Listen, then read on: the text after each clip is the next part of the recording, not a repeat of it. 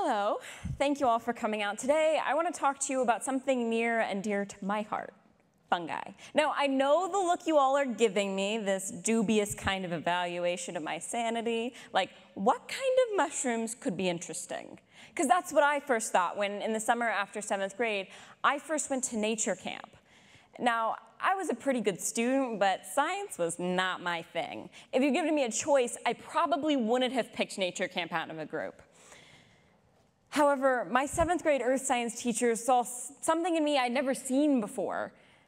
She saw potential for science. So she awarded me a full scholarship to a 2-week environmental summer camp in the cool mountains of Southern Virginia.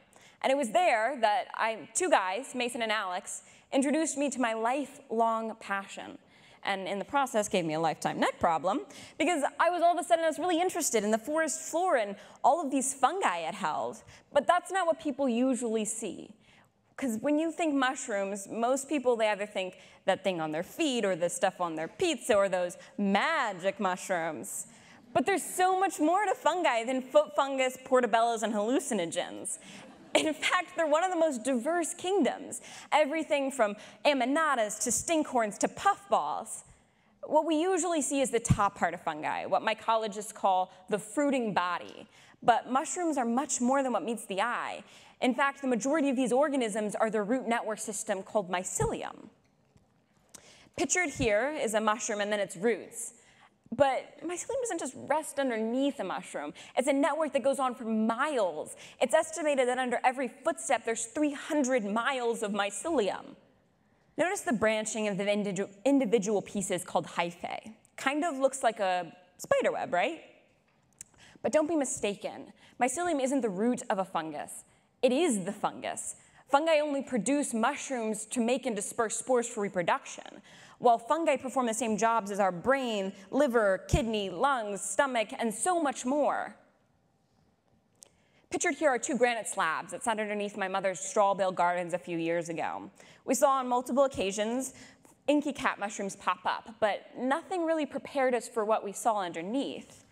The damage they did to the slab is astonishing. What seems so fragile and simple is powerful enough to break through and break down rocks and so much more.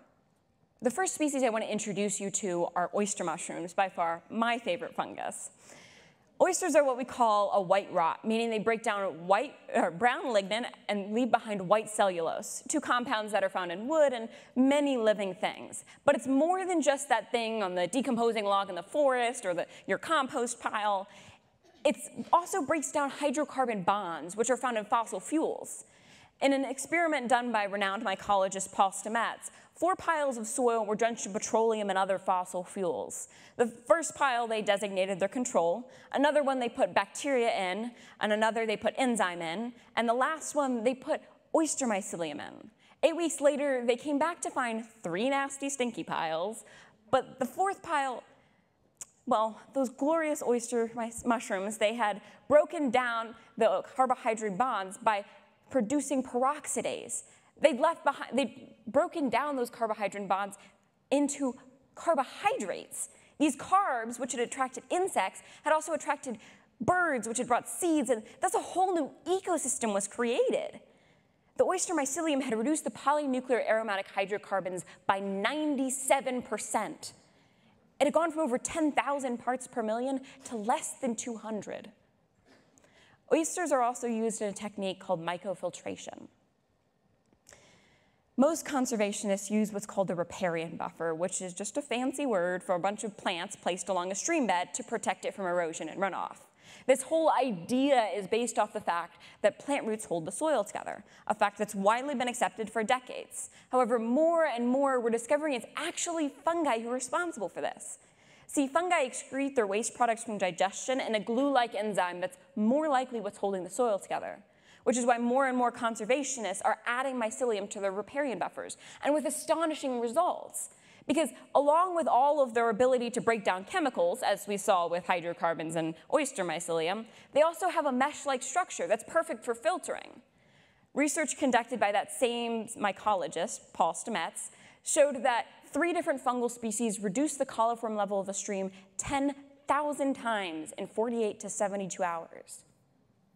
In rural areas, especially farm country, fecal E. coli runoff in the form of manure is a huge detriment to our aquatic ecosystems. So this has innumerable implications. But if that doesn't blow your mind, then let's cure cancer. When I first heard about mycology, this was the tidbit that snagged me. I, like many others, have lost loved ones to cancer, and the very idea that these tiny little organisms, which I'd only previously held disgust for, could save someone, that amazed me.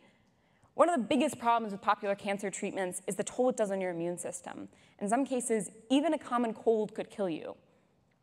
Turkey tail is widely distributed throughout all of North America, Europe, and Asia, and has long been known to be an immune booster. In 2009, an intercollegiate study led by Dr. Lena Standish used turkey tail to enhance the immune system of women undergoing chemoradiation for breast cancer. One of the best indicators of the successfulness of this trial is an elderly woman who, before entering the trial, was diagnosed with stage 4 metastatic breast cancer. She was given mere months to live. In the trial, they gave her Taxol and Herceptin, as well as 8 turkey tail capsules a day. A year later, not only was she alive, she had no detectable cancer. But turkey tail isn't the only possible cancer solution. Another major contender is Cordyceps, a fungi usually known for its crazy insecticide skills. Weirdly enough, Cordyceps loves to attract and thus infect insects like ants and termites. It does this because the insects are ideal homes for mushrooms, although Cordyceps is one of the few that utilizes that potential. The chitin found in their body is exactly what the mushroom needs for its cell wall. But that's not even the weirdest thing about this mushroom. In the early 2000s, Cornelia Demore began studying Cordyceps as a possible cancer medicine. She found that a compound in Cordyceps called cordycipin interferes with protein synthesis, and thus, when used in a targeted application, could potentially stop the growth of tumor cells. It also promotes the production of white blood cells and reduces the chemo side effects on kidneys. But wait, that's not all. Ganoderma reishi is another fungi that has possible cancer-curing properties. Similar to turkey tail and Cordyceps, Ganoderma boosts the immune system and reduces chemo side effects. However, it also enhances liver detoxification, making it especially applicable to the treatment of liver cancer. Ganoderma, in addition, protects cellular DNA by promoting the production of white blood cells and inhibiting the activity of enzymes in tumor cells. So Ganoderma isn't just helping to treat the cancer you have, it attacks the problem at its roots by working to prevent more cancer from occurring. Ganoderma isn't just medicine, though. It's being used as a building material. Terraform 1 is using Ganoderma reishi mycelium and organic material to make a building block. If you remember, we talked about the structure of mycelium and its spongy flexibility. That same spongy flexibility makes it an ideal building material. Terraform starts by taking Ganoderma mycelium and putting it in an incubator with organic material. Over the course of 10 days, it grows, and then it's compacted. Lastly, they cover it in recycled materials like aluminum, and then you have a building block. But they're not the only ones with the right idea. Ecovative is another company that's working to add mycelium into their production process, this time with packaging. Ecovative starts by taking mycelium and organic waste products, like, say, corn husks. They then grind the organic material into a good substrate, and then they put all of their mycelium and their organic agricultural waste products into a mold. Over the course of a few days, the mycelium grows, acting like a glue that holds the substrate together. Most packaging materials, like styrofoam, take hundreds of years, if ever, to break down, while Ecovative's mycofoam is not only flame retardant and waterproof, it's also 100% biodegradable. And Terraform's mycoform is more sustainable, as production is pollution-free and low-tech in energy, and cost-effective since the material literally grows itself. Last but not least, we have lion's mane. Lion's mane is obviously not your typical mushroom.